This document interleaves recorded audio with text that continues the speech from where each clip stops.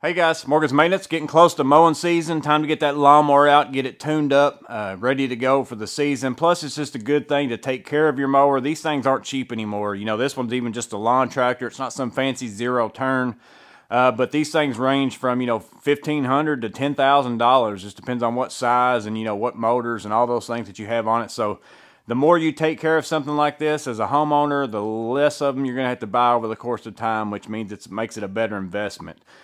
So this one in particular is a Cub Cadet GT50 inch.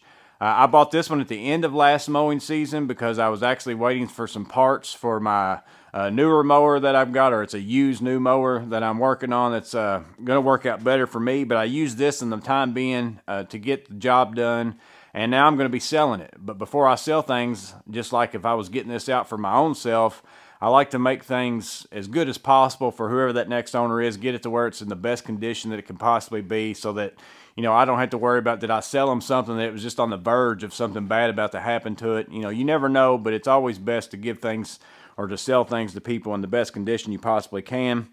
So some things that you might want to do whenever you get your mower out. One is you want to check that battery voltage. You probably want to hook it up on a charger and let it charge, because if it's been sitting all winter, it's probably a little bit low, might not even start.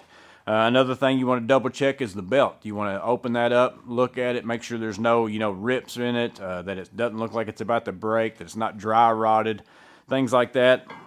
Something else is you might want to change your blades. Either get you some new blades like this, or take your old blades off and sharpen them. I like to keep 2 sets of blades. That way I can have 1 set on, 1 set that I can sharpen, and then over the course of the mowing season, if I need to change them, I can. But it's always good to have a spare just in case something happens. You hit a rock with one of these and it bends it. It's nice to always have one there on the ready to go. But now I'm not going to do those today. I've already actually done that on this mower. Today what I'm going to be doing is the engine maintenance kit.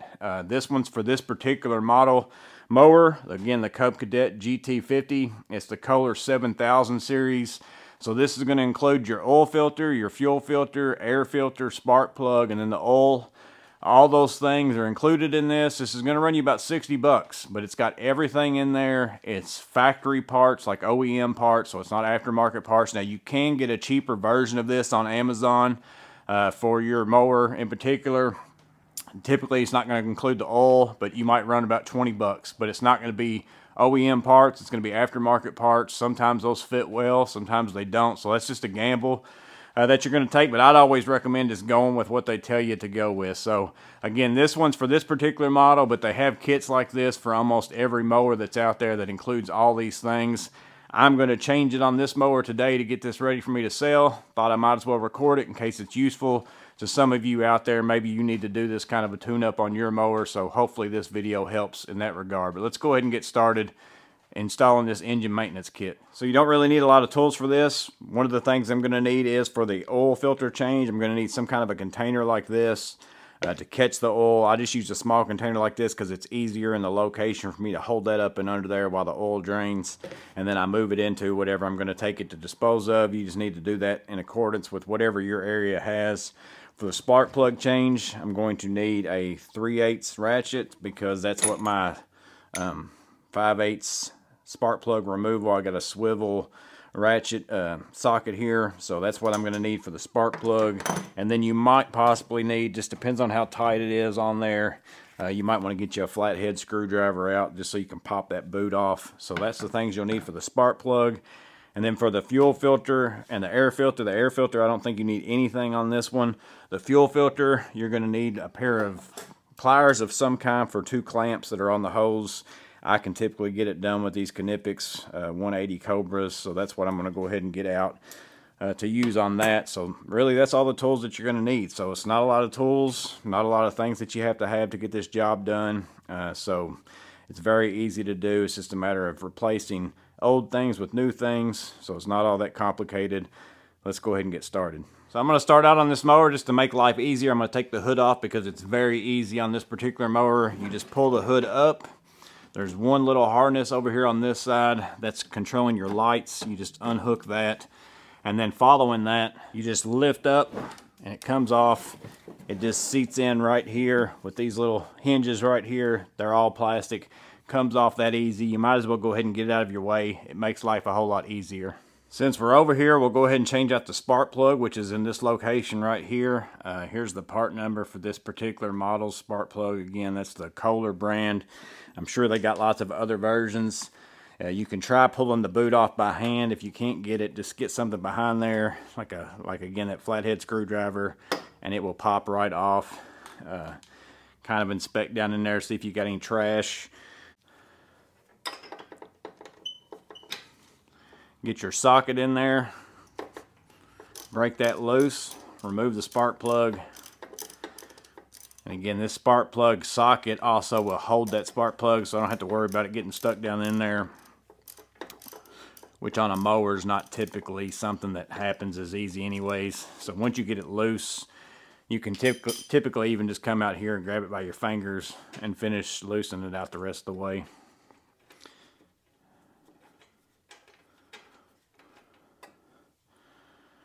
And here you can see this is the original. It's got that same part number on it. There's the wear on it. So we're just going to go ahead and change this out. And you might just want to eyeball it and make sure it's kind of similar to the same. You can check the gap and all that if you want to. Being OEM, I'm just going to go ahead and say it's good. We're going to get it changed out.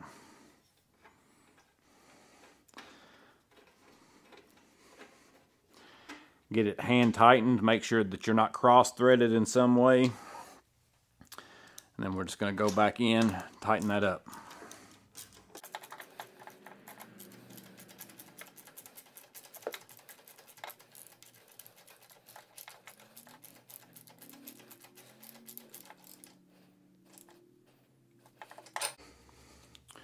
I'm going to replace the boot.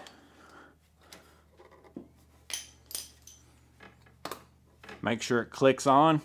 That's one down. This engine again has two spark plugs. The other one's on the exact opposite side. You'll see it underneath this fuel line here. Hopefully you can get that up in there. So again, the process is exactly the same. I'm going to pop this boot off. Double check, look down there, make sure everything's good. You can see that one. That one is extremely dirty, as you can see there. Get the new one started by hand.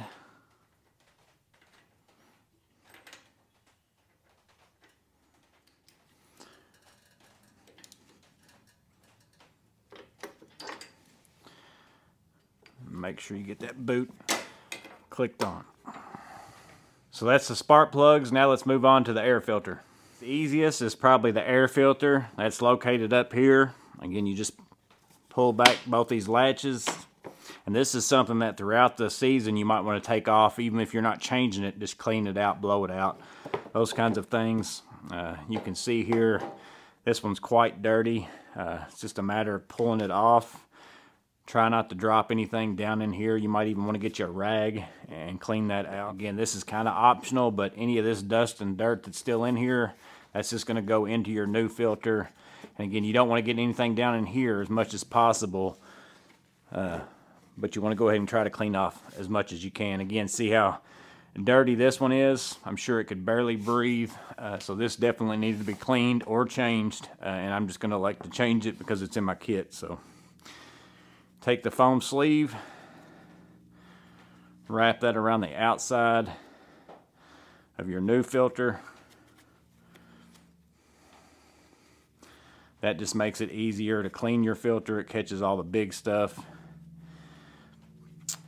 Slide it back down on top.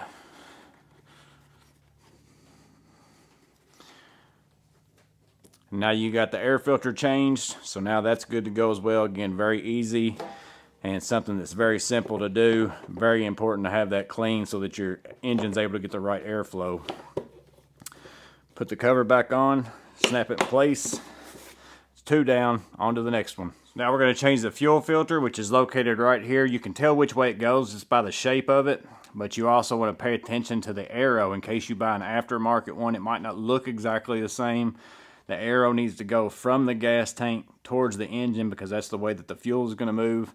Again, you've got two clamps here that I've got to pull loose, slide off, pull the hoses off, and slide this in. Now whenever I undo this, you can see I have gas in my tank. Gravity is going to cause that gas to go ahead and come out of the hose, so I'm going to go ahead and try to catch that in my gas can and go ahead and let that drain out so I don't get that all over the place. So I'm going to start by going ahead and clamping onto these hoses just to get it loose. Slide that on to where I'm past where the filter housing is. You can just leave that on the hose. We're going to come back and slide it back on when we get the new hose. Now my hose isn't long enough to reach my gas can from here if I pull it loose on this side. So I'm going to go ahead and do it from here and filter it as it's going through. Now if you really wanted to, you could just do it real fast and just drop a little bit of gas. You could do that as well. Go ahead and take it out completely, slide the new filter up into the hose.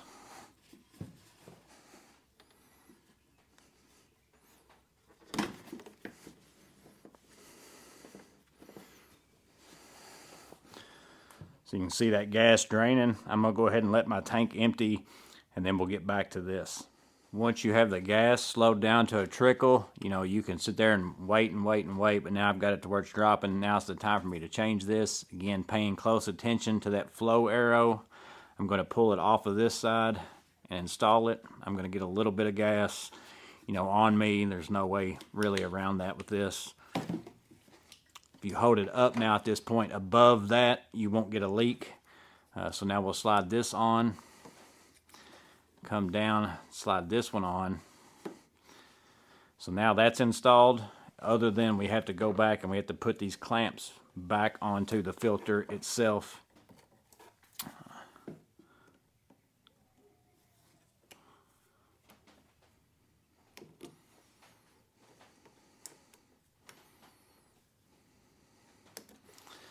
So there's the fuel filter.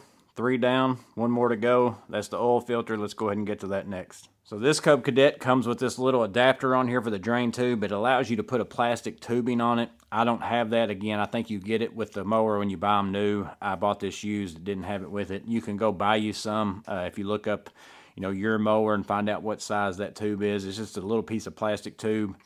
Sticks onto there. You could possibly even cut you a scrap piece of air hose if you have some laying around. But it's a matter of you just turn it a turn and then slide it out.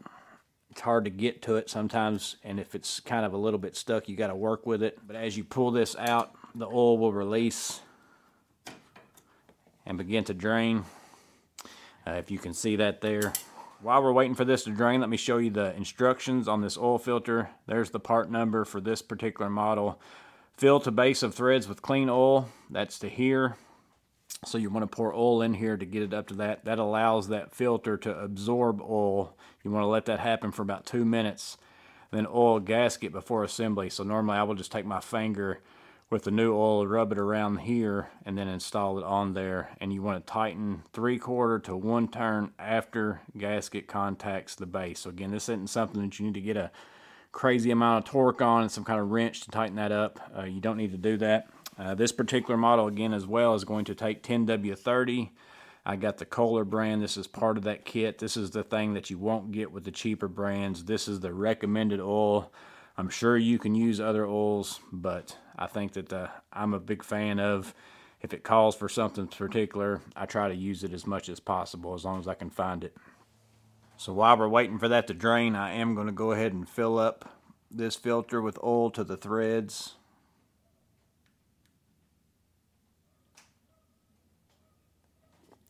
And allow that to absorb. So it says to do that for 2 minutes. So again, you can set this off to the side now while that's continuing to drain. Allow that new filter to absorb the oil. That's just what it says for it to do. So then once we get ready to install it, I will take my finger and dip it in that oil, rub it around this filter, and then we'll install it and put that in.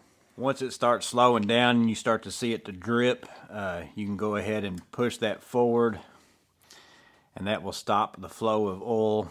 Turn it to make sure you lock it in place. You might want to go ahead and just clean up that little end real fast so that you don't get oil on other stuff. Replace the cap. Now we need to take the filter out, which again should be just hand tightened in there, hopefully. Pull this out. You're going to get some more oil that's going to come out, but not a lot. So there's your old filter. I'm just going to drop that down inside of that container. We're going to clean this up as well.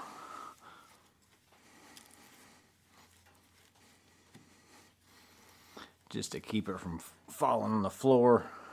So again, going to take that new filter. Again, you can take whatever oil you want to for this. I usually just get whatever I can. Rub it around that outside of that gasket just to make sure that it gets a good seal.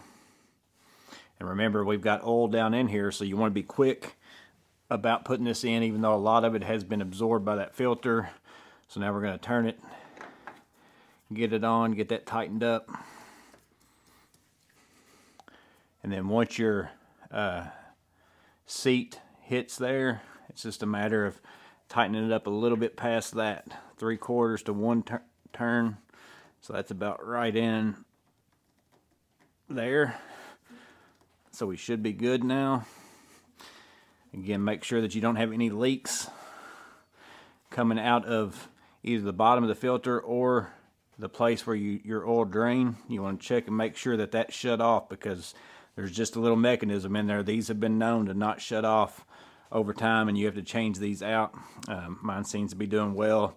Again, I'm just going to leave that pan down there just to make sure in case something drips out as I'm refilling it. Again, my kit comes with 2 quarts of oil.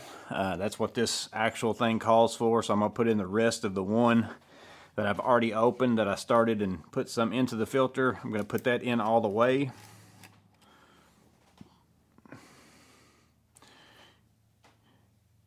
You might want to use a funnel here if that makes you feel more comfortable, but it's fairly easy with this small. You have good access to be able to get that to pour in there. So as I'm pouring this one in, I'm just double checking and making sure I'm not seeing any oil come out down here.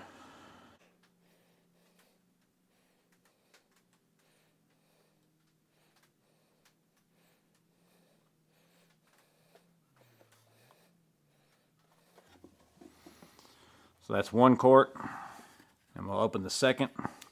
I'm not going to put all of this in. I'm going to go ahead and put most of it in, and then I'm going to double check and just make sure, because you never know how much oil actually came out while you were draining it.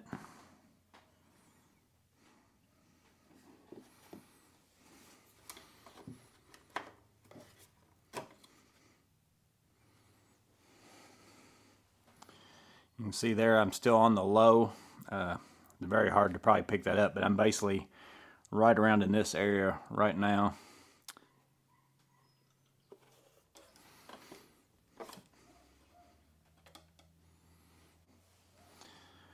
Now I'm right there at my second dot, which is full.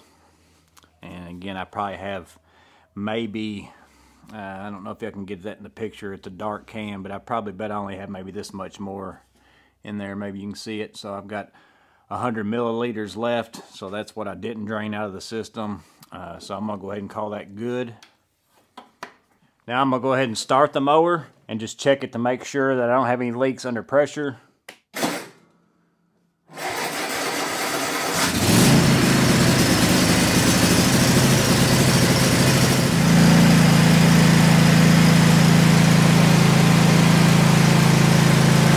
Everything looks good. I don't see any drips. So the last thing I have to do is replace the hood. Again, just putting those 2 hinges in the right location.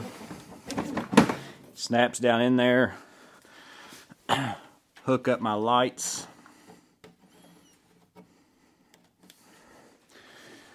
Lower the hood, and then we're good to go. So there you go, guys. That's the Kohler engine maintenance kit. This one particular is for the 7000 series. Again, other brands, whether it's Honda, Kawasaki, whatever mower you have, I guarantee you there's a kit that's just like this. It's a matter of finding your fuel filter, your spark plugs, your oil filter, and your air filter on your mower, but it's the same process, changing those out. And again, this mower had 2 spark plugs. Some of them might only have 1. But if you haven't done this for a while and you've had your mower for several years, you might want to do all these things to help keep that engine going so that you don't have issues throughout the year. But I hope that this video was useful in some ways. Hope it was helpful. Let me know in the comments below. Appreciate each and every one of you. You guys stay safe. Have a blessed day, and I'll see you on the next video.